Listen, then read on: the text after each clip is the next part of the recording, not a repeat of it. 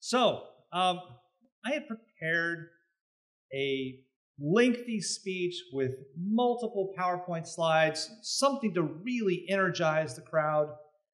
And then I thought, no, we probably better do something different. Now, we've had some great presentations earlier in this day so far, and I expect we'll have great ones for the next couple of days.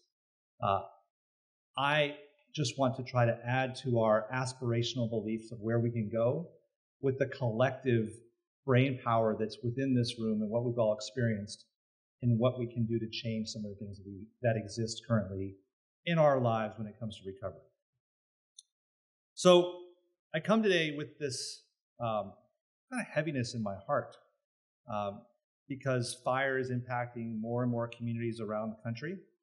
I'm also from wildland fire country. I'm a Nevadan.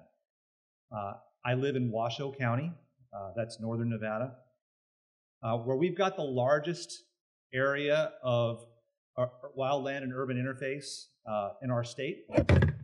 Now, you know our state's known for, everybody, when I say I'm from Nevada, they go, oh, I've been to Las Vegas. Well, there's more to Nevada than Las Vegas.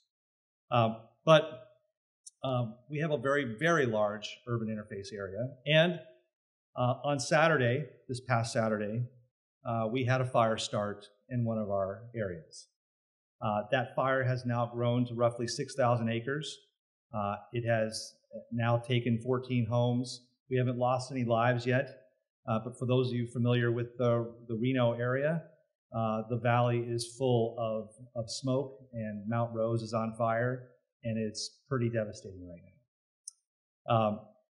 Despite the fact that over the last 20 years, since we had a fire in that area previously, we've done a lot of work to mitigate against home loss.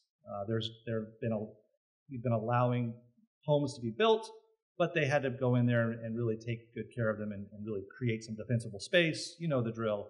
And the good news is the homes that we've saved all had that defensible space. They all were built to the right standards and codes, and we were able to protect them. So as Jen said, I've been an emergency manager for quite some time now, in public service for about 29 years. And I've been a part of lots of presidential declared disasters. I've been a part of even hundreds more state and local emergencies. And the one thing that remains constant that I see consistently is human suffering and pain leaves an indelible mark on our souls and what we do. And it leaves that mark on survivors as well. You can never forget the stories that people tell you. And it is so important. I'm so glad you mentioned that listening to people's stories is the most important way that we can start to heal. But those stories and the way that people look when they're telling those stories and the loss that they demonstrate in their eyes drives me to help them find that path to recover. You know, I bet we've all heard the same stories and similar stories and heard survivors say some of the same types of things. One of them that resonates with me is,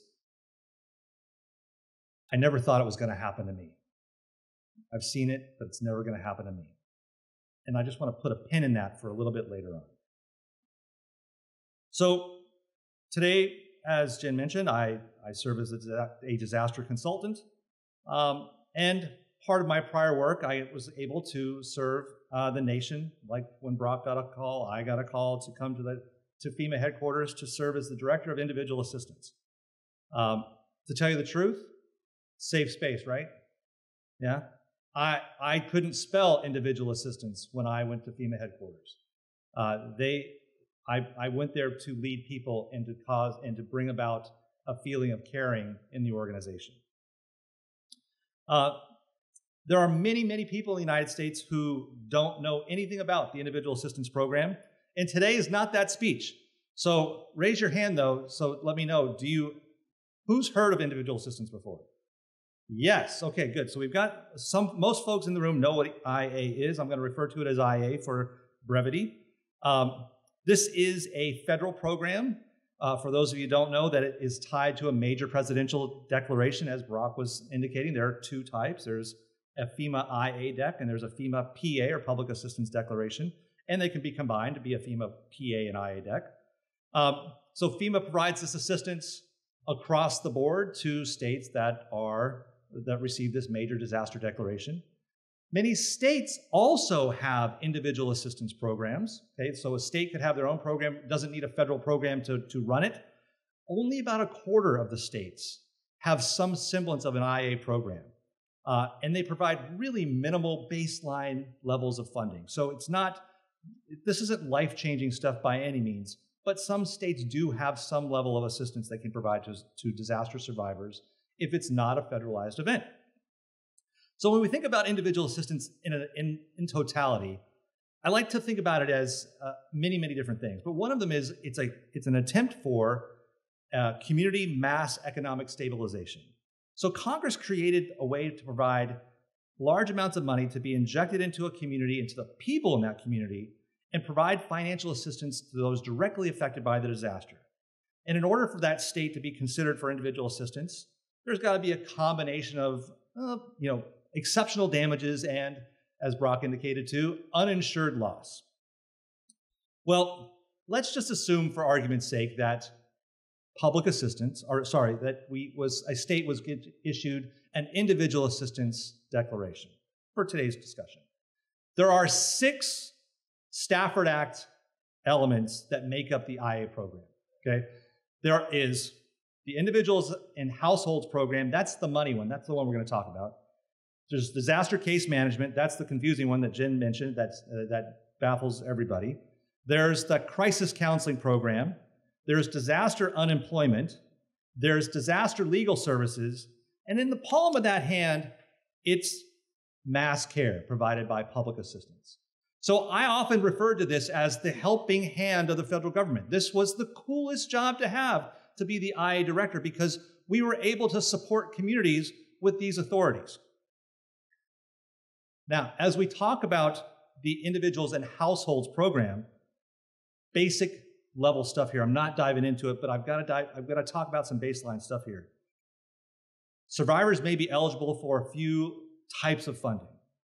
Immediate needs funding, which is meant to provide emergency cash for clothing, hotel rooms, gas. It's a quick shot. There's not a large requirement for proving damages or anything like that. It's just a shot that gives money to an individual who's been impacted or who's had to evacuate from a disaster area. FEMA could also provide rental assistance. If that home is not habitable, they can provide assistance. Many of you know this, especially those of you coming to this conference from Maui, that FEMA can provide that assistance for up to 18 months. And that's fair market rent established by HUD. So that in and of itself is a pretty good benefit. States also can receive, or individuals can receive, repair assistance. So you can repair your home. That's great if there's something to repair. People can also get personal property assistance to replace these essential elements that they might have lost in the home. And prior to just a couple of months ago, you had to apply for an SBA loan, get denied from that loan, and then you're eligible for that assistance. That's now changed, so that doesn't happen anymore. FEMA can also provide to the state and to the survivors direct housing, which is housing for 18 months in the form of whatever really FEMA needs it to be. It could be an RV, it could be manufactured housing, it could be prop-up housing very quickly, it could be a direct lease, it could be direct repair and replacement, and that usually only occurs outside of the continental United States. So I describe all those things to you for a specific purpose, and that is to really lay down the fact that those are great things if I'm a survivor of a flood, or if I'm a survivor from a hurricane, or if I'm a survivor from a derecho, or if I'm a survivor from a tornado. Perfect. But those things don't necessarily help me if I'm a wildland fire survivor. And so I think this is the challenge now that we've got to come up with, because there is no repair for a total loss. There is no muck and gut. Anybody familiar with mucking and gutting? Yeah, some of you have had hurricane work. Yeah. So there is no muck and gut activity that's out there for after a devastating fire. There are likely no home rentals and certainly not enough in reasonable commuting distances when we deal with these mega fires. And certainly, even if there's a case for direct housing, even if you've got a great articulation for it, there will likely not be any infrastructure that's available very quickly to help those who've been impacted by the disaster moving into a provided direct housing opportunity within the next 6 months, realistically, 6 to probably 8 months. That's the reality on the ground when it comes to disaster assistance that's being currently provided by the federal government. All of those offerings take time, and that ultimately risks the economic viability of the communities that we're trying to stabilize and ultimately recover from. So that's kind of the FEMA program in a nutshell. Not a lot for survivors of fires, for sure. And that's why I think government has more of a responsibility than I think what we're currently leveraging. Now think about this. If what we have in our collective experiences based in disaster response and recovery and leverage that to manifest a more effective recovery-based disaster disaster assistance experience for survivors, that would be tremendous. Some of the things I'm about to say you may not agree with, some of the things you might. That's all good. My hope is that it starts to stimulate some conversation and action about how we can come together and bring about change for the people that we're trying to serve that have been impacted by disaster. So, a couple other baselines that I want to think about. The role of government. We all might have a different perspective about what the role of government should or should not be. In disaster recovery, it takes on many different shapes and sizes currently. It's based on the government's capability. It's based on the government's authority. And I'm not just talking about federal government. I'm talking about state government, local government, tribal government. What authority, what capability, what ideology might exist there, and tons of other inputs that really drive what the role of government could and should be. Government must assume the role that they may or may not be ready for when the disaster strikes. So, a few key elements that government should probably pay attention to. Response. Response focus on saving lives and stabilizing incident. We should expect that from our government, to be able to coalesce the first responders and make sure that that is an element that is going to exist in every one of our communities. Government should also be able to think about short-term recovery, stabilizing the community, stabilizing that tax base, limiting flight from our impacted areas, and thinking more for setting that foundation for long-term recovery, which will focus on some rebuilding. Oftentimes, government knows what they need to do, but they've not synced these actions with their partners before the disaster happens. And so what then occurs is we've got the left hand not knowing what the right hand is doing, and then suddenly we're causing confusion and delay. Anybody ever watch Thomas the Train or their kids show Thomas the Train? Confusion and delay was one of my most favorite lines from that show because it is exactly what emergency managers live every single day. So, we talked a little bit about government and what some of our baseline government expectations could and should be. And then let's look at like survivors and what the survivor experience, what we think survivor experiences could and should be as well. So survivors, right off the bat, we don't know where to turn. Nobody is a disaster expert when it happens. We don't do a great job of coaching folks up to understand what way do I go, what benefit do I accept, what benefit do I not accept, and that causes confusion and oftentimes distrust. Many times survivors don't have the ability to rebuild for a variety of different reasons. Construction labor, permitting, funding, whatever it is. Rebuilding is going to be a difficult process. Some don't have insurance or they're underinsured. And then most importantly, I think I see this a lot in every disaster, it's really common, the disaster recovery fatigue from government. The overwhelming amount of information push, and community meetings, and you got to fill out this form, and you got to call this number. All of those things trigger survivors and makes us relive these things over and over and over again. So we've got to have an experience where we build a new path for a survivor. So I have 7 key principles that I think of when I think about what we could do anew for survivors in disasters. We could create a system that's very responsive. That's the R. We could enhance state roles. That's the E, enhance state roles. We could improve our survivor support. That's the S. We can get the private sector more engaged, not in response, but in recovery. That's the P. We can have effective accessibility to our programs. That's the E. The C is community resilience, and T is timeliness. We have to bring respect back to the survivor and bring that about in a way that we can all get behind it and move forward in a new direction, which is giving the survivor what they need right off the bat, instead of making them dance on one leg and spin around 3 times before you're allowed to pass over the bridge that the troll lives at, the FEMA troll that lives there and does that work. I understand. I was once the FEMA troll. I get it. So, the R in responsiveness. In the immediate aftermath of a disaster, of course, time is of the essence. And the goal is that we've got to get that assistance mobilized, the right assistance mobilized at the right time. It doesn't do us any good to bring you a couch when you have no place to put the couch. So get the right assistance at the right time for the individuals that need it. Streamline the process. A simplified application that gives you the basics and the approval procedures that we can get done very quickly for a survivor so that we can move them into a place to receive benefits is the right place to be. State and fire disaster declarations or state and fire emergency declarations happen very, very quickly.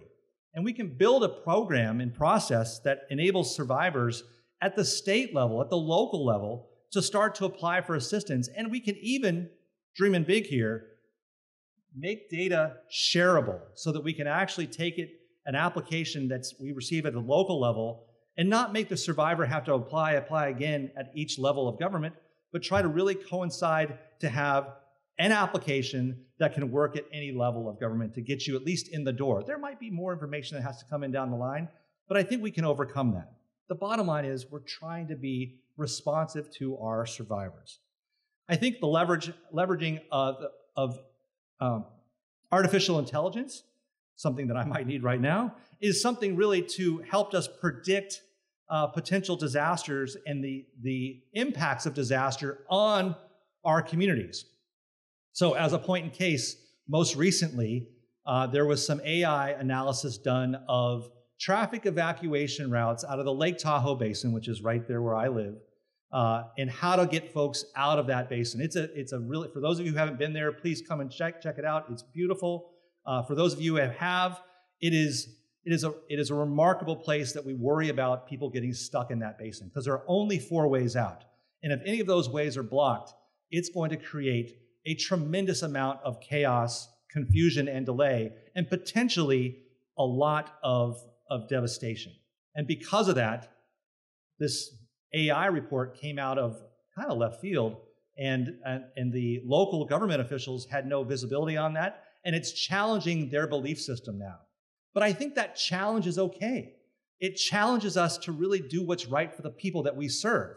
And ultimately, we don't want to have challenges at the Lake Tahoe Basin when people have to evacuate out of there. So I like the infusion of artificial intelligence to help us think about things that we don't see already or that we've become kind of immune to.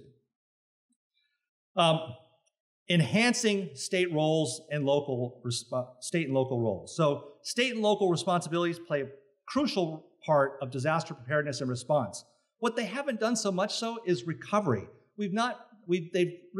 States for the most part look at recovery, especially on the survivor side, as either it's not a disaster, it's the VOADs who are going to take care of it, or FEMA's going to take care of it. But we as a state really just don't own that. And I think that's got to change. States have to start to take more ownership in, I call it focused disaster survivor coordination, making sure that there's somebody who's linking up with the federal agencies to train the state and localities within the state to help them understand what disaster response and recovery is really going to look like.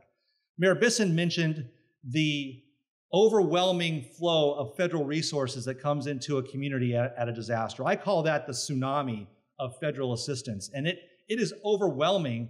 As a local emergency manager, I was a one-person shop. I have a federal declaration, and the next day I have all these people coming at me, asking me thousands of questions that I have no idea what the answer is, but I've got to go up several layers of government to get that answer.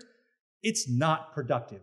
And that kind of an overwhelming thing can be mitigated if the state can help train up those individuals who are working with it. I'm going to move a little bit farther along because I've been talking too much and I have 8 minutes left, and I want to make sure I stay on the clock because we do that. Yeah, I know. So, survivor support. Individualized recovery benefits based on needs. Let's not give away things that you don't need. Let's make sure you get what you do need at the right time. So changing up the way that we are offering disaster assistance at the federal level and even at the state level to provide those funds at the right time so that we don't put people into a vicious cycle of, well, you didn't use the money for the right reason and therefore we can't give you anything more. I see a lot of heads going north and south there, and I think that's a big one. Let's give the survivors money that they need at the right time so they can spend it on the right stuff. I believe that every survivor should have a recovery plan. Every survivor should have a recovery plan. I come from the classroom where we used to teach, we were told to teach at like center mass at the target, and those high kids weren't going to get a lot of their education, and the low kids weren't going to get a lot of education. Those were the old school days, Jen. But now I believe we should have an individualized recovery plan for every individual who receives federal assistance or state assistance. We got to be able to help them through and navigate that. There is no two ways about that. Private sector engagement. Big things here include public and private partnerships, which are fantastic, but they tend to only exist in response and maybe even preparedness. I don't see them really manifesting into those longer-term recovery areas, and I think that's an area for growth for our country. I believe that business continuity planning in a way that helps really focus on recovery of not only the business, but also for the community itself and what that business is a part of is an important integral part of how we focus on disaster recovery in communities. Workforce training. Brock talked a little bit about it. I'm going to speak a little bit about it. I think that partnering with businesses to provide disaster preparedness and recovery training to their employees is critical. Again, we're not teaching people how to recover. We're teaching people how to respond. We're teaching people how to prepare. But we say nothing about what recovery really means and what that's going to be like. And I think all of us in this room can attest, recovery is where the hard work really takes place. All of it is about really helping that community rebuild and recover, and that takes time, and that's not sexy. Accessibility. We've got to do a great job of providing multilingual, multimodal support to individuals who've experienced disasters in multiple languages, create it so that there's not a gap of people who didn't know how to apply for assistance or didn't know about what information to get or where to get that information. At no point now, moving on, should we ever be assuming that in this country, we're only going to have one language that we're going to speak to. We've got to move beyond that and build our programs to be designed to have multiple languages that we can support people in. I recently learned of a state-run disaster resource center. And this disaster resource center was located at the northern part of the county, and the impact area was at the southern part of the county, and that just happened to be about 45 miles apart. And they did that because it was free. The building was free, and they didn't have to pay for it. Well, nobody went to that facility, and so the people who really needed the assistance weren't getting that assistance because they didn't have cars to begin with. So we've got to think more about who we're serving and where we're serving and how we're going to get that service to them. So having mobile assistance centers rotating them to where the people are makes a lot more sense than having them have to navigate their way all the way across the county. Community resilience. Big part of this is planning. Resilience is not an accident. You've got to have your plans in place. A pre-disaster recovery plan should be in place in every community, especially every wildland fire community in this country, to know what you expect to do when that fire happens and how you're going to recover from it is something that we should do. We don't do it, but it should happen more and more. And so FEMA's could incentivize us to get those plans in place. I will also say that community education is a huge part of what I believe. We don't do a great job of educating our public, our homeowners, our renters, our students. As a teacher, I spent a lot of time teaching people about the Donner Party and what happened in the winter as they crossed over the Sierra and how they got stuck. Yeah, that's important, but not as important as teaching somebody how to respond to somebody that might have a heart attack in front of them, and then how to respond and recover from a disaster that we know that community is susceptible to. Yeah, we've got blizzards in northern Nevada, but not like they used to have them during the Donner Party. So I'm not too worried about that anymore. We should worry about other things. I'm going to wrap this up. I will start with, I'll go to timeliness first, so they don't have respect without the T. So timeliness, rapid needs assessments, getting information from survivors right off the bat, teaching them how to give us the information that we can use to help them is an important part of that. So developing a system to give survivors an opportunity to report what they might need immediately so that we can provide that to them is a way that we can move ahead more quickly. Streamlining our financial assistance, as I said, developing community support networks, mobilizing local community-based organizations, teaching them how to do recovery before the disaster actually happens. It's too late after the disaster to start to teach somebody about what recovery is and how to do it. We've got to have these conversations ahead of time. So in closing, I know that many of these concepts aren't novel, but they're reframed based on our experiences that may have become tired or forgotten. Disaster survivor assistance is about more than just responding to crisis. It's about building a resilient, inclusive, supportive framework that empowers survivors and rebuilds communities stronger than before. As we think about fire, I believe our paradigm must evolve. We have an excellent response capability, as I mentioned. We practice response. We focus on response. Response is all over social media. It's all over TV. There were TV shows about response when I was a kid. Emergency 51 and SWAT were the reasons why I became a first responder. I wanted to be those guys in that truck and those things doing that work. That was cool. But what we don't have is a TV show about disaster recovery. Could you imagine what that would look like? I can too. So in this week's episode, Chris tries to file an appeal with FEMA, and the city of Reno is trying to get a public assistance project approved by the nasty state grant personnel that won't approve it, but says, bring me another rock, because it's not the rock that I'm looking for.